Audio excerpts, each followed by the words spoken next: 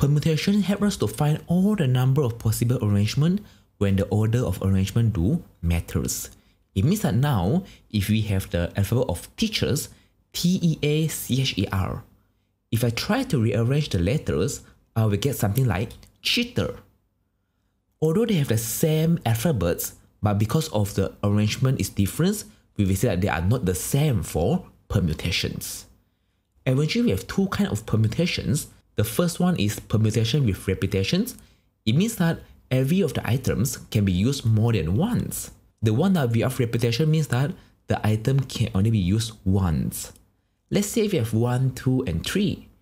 We can rearrange it to form different kind of numbers. But since this is repetitions, we can use more than once. Like here, we have 1, 1, 1.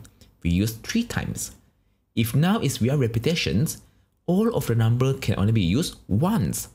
Can you see that? No number is repeating. Let's go for permutation with repetition first. All of you, I believe, you will set a passcode in your phone. Let's say you set a 4-digit passcode. How many total of arrangement that do we have here? We're going to prepare 4 slots first, and always the first thing we need to know what are the available choices that provide to us. So for this phone, they provide us with 0, 1, 2, 3 until 9. So we have 10 available numbers to choose. So I have 10 ways to choose the first numbers. But since we can repeat the same numbers, so the second number can also have 10 choices, same as third and fourth. And we learn multiplication rules, we just need to times to find the total possible arrangement, which is 10 to the power of 4, basically just 10,000. So if I don't know your password, I can just have a 10,000 of trials, 100% one of the combination must be your password. So if you want to learn the notations, we can write out as P bracket NR, which it means that P is permutation where order do matters, N is the number of choices that provide to us. Like just now, we have 10 choices.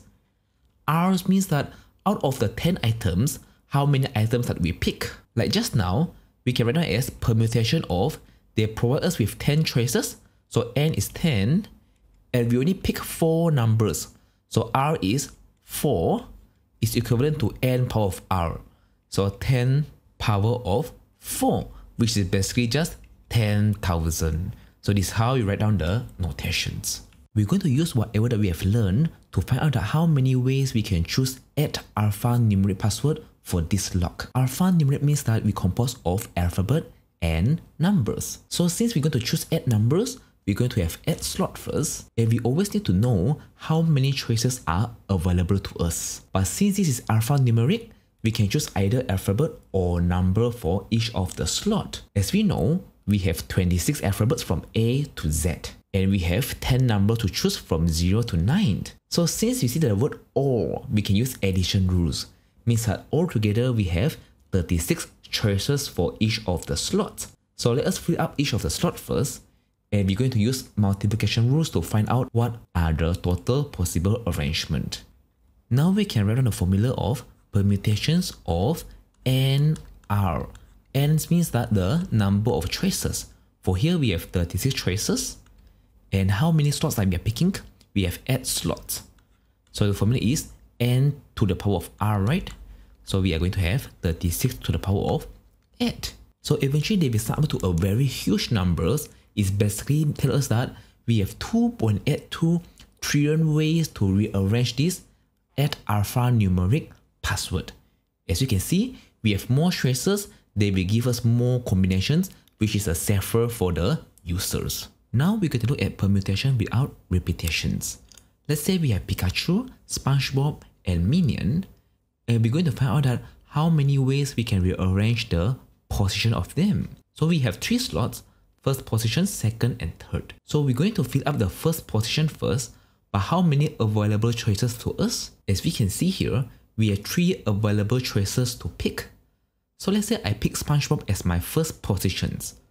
But once I pick SpongeBob, it's no longer available to the second positions. So now we left with only 2 choices, which is Pikachu or Minion. So let's say I pick Pikachu. So after I pick Pikachu's, it's going to be slashed off from the choices. And now the third position, of course, left with only 1 choice, which is median. So in order to find the total way of arrangement, we can use the multiplication rules, which we say that the first positions, we have 3 ways to choose, and second position, we have 2 ways, and the third position is only have 1 way. So if we times all together, we have 6 possible arrangements. But these kind of multiplications, you realize that the number of choices decreases from the first to the third positions until that only 1 choice is left. And this kind of multiplications, we can simplify to say is eventually a factorials. Factorials can be represented by a symbols of exclamation marks. So for this case, we can just write down as 3 factorials. Why is it into this kind of notations? Because let's say we have 50 choices. Would you want to write down as 50 times 49 times 48 until 1? No, right? This is why we can simplify as factorials. So 3 factorial means that it's 3 times 2 times 1. As you can guess, 4 factorial means 4 times 3 times 2 times 1. And same thing, 5 factorial means is 5 times 4 times 3 and all the way until 1. Because of the choices is keep decreasing over the time. So factorials means nothing but just the number of choices decreases. But the thing here is, n cannot be a negative numbers. And 2 things I need to remember is 0 factorials means 1 and 1 factorial means 1. Let's explore what if now we have choices more than the slots available. So for this case, we have 5 cartoons here, but we're only going to pick 2 of them for the arrangement. So for first pick, how many choices is available? As we can see here, we have 5 cartoons to choose. So we have 5 choices.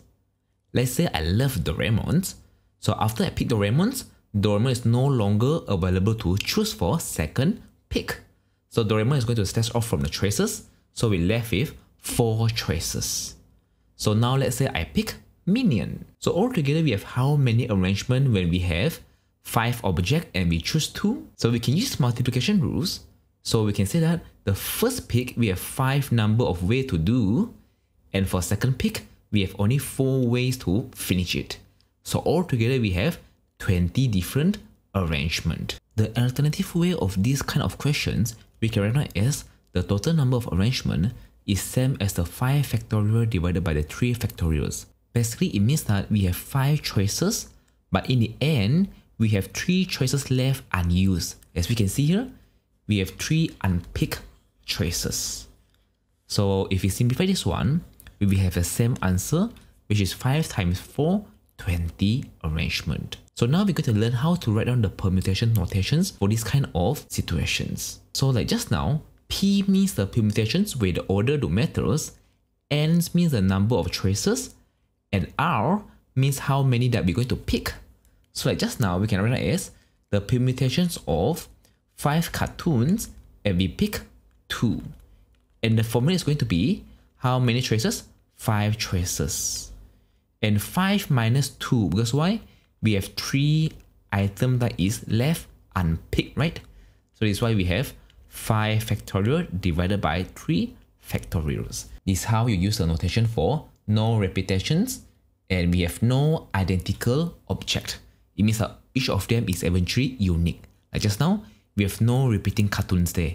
1 Pikachu, 1 SpongeBob, and 1 Minion. And don't forget, the exclamation marks means factorials.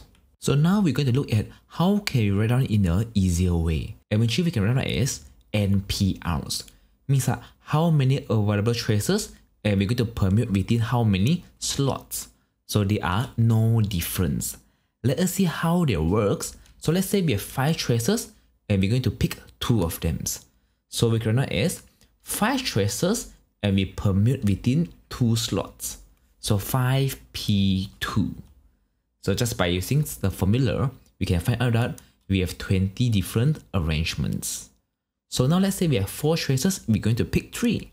So we can write as 4 choices and we permute within 3 slots. So plug into the formula and we can find out that we have 24 different arrangements. How about now we have 6 choices and we're going to pick 4 of them. So we can say that is 6 choices and we're going to permute within the 4 slots. So we can say that altogether we have 360 arrangement. So don't forget, when we see P, it means that the order do matters. This is the number of difference arrangement. Now we're going to learn how to use calculator to find the 5 permute 2. Just press 5, shift times 2. This is how you get 5 permute 2 in your calculators. In order to find the factorials, we can just press 5, shift. Can you see this one, x power of negative 1? Just click it. This is what we call as a factorials. So you bracket 5 minus 2 again, shift factorials. And you get the same answer. For different calculators, the factorial is at 5, shift. Here is your factorials. Click it. This is how you get your factorials. Let's look at some of the graphical representations. Find the number of ways these 3 marbles can be rearranged. So let's say this is the first, second, and third positions. So this is going to be the first arrangement. And we're going to swap the red and white color.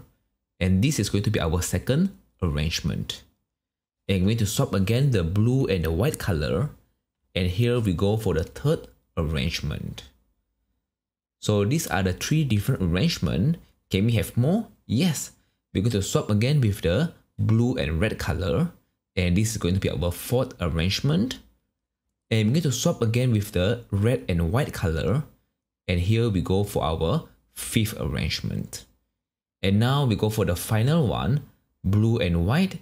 And this is going to be our sixth arrangement.